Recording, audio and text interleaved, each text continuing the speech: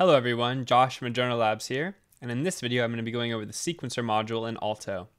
There's a lot going on in the sequencer module, but the first important thing to understand is that there are two signals that are leaving the sequencer. There are pulse signals, which are blue and leave from these two outputs, and there are value signals, which are orange, and they are sent from these two outputs. To set up the sequencer to send these signals, simply go to the master clock here, and you can see where each voice is at in the sequencer by following this little orange light here. And if I activate multiple voices, then you will see multiple lights appear.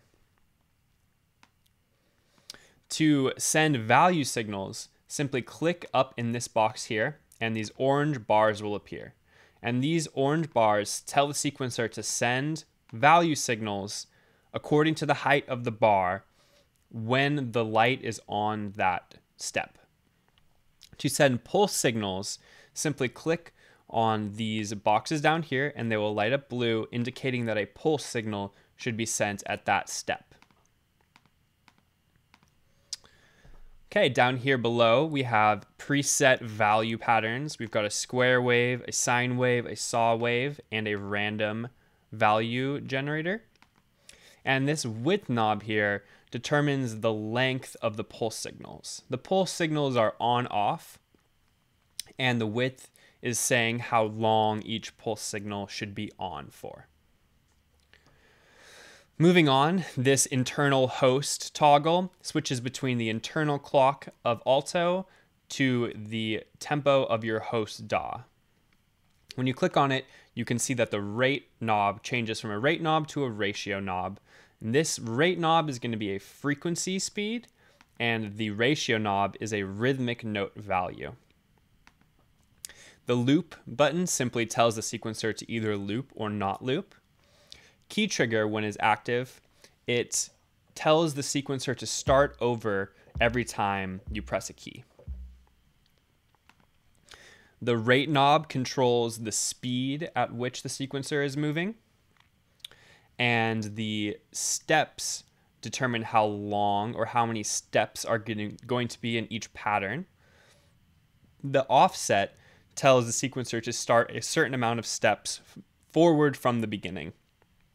So if I set this to 3, then we will start on step 4.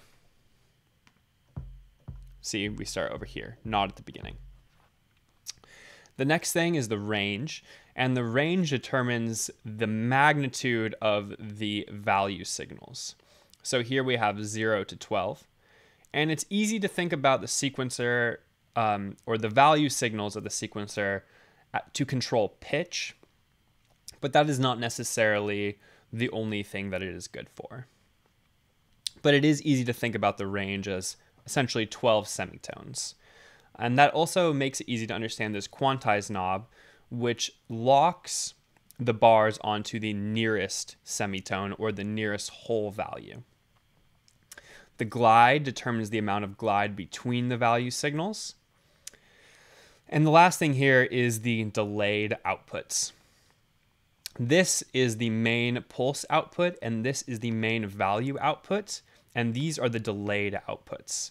And if you move the delay knob up, what this means is there will be a main value signal sent when it moves over the value bar, and this delayed output will be sent 3 steps later.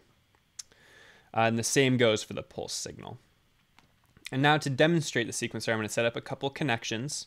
I'm going to connect the pulse output to the gate, and I'm going to set up the value output to the pitch control of the complex oscillator.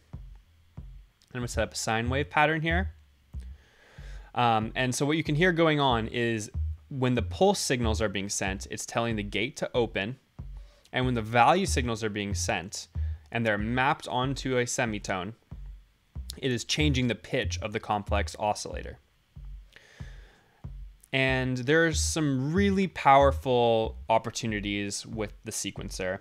It can be the beginning of a patch. You don't even really need to include the key module in your Aalto patch.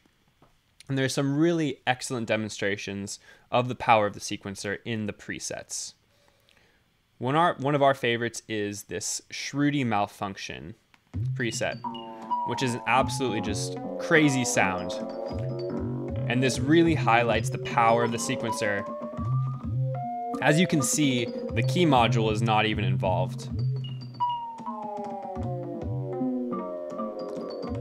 So hopefully that shows you how powerful the sequencer is and the pretty much limitless opportunities to use it. Thanks so much for watching, everyone.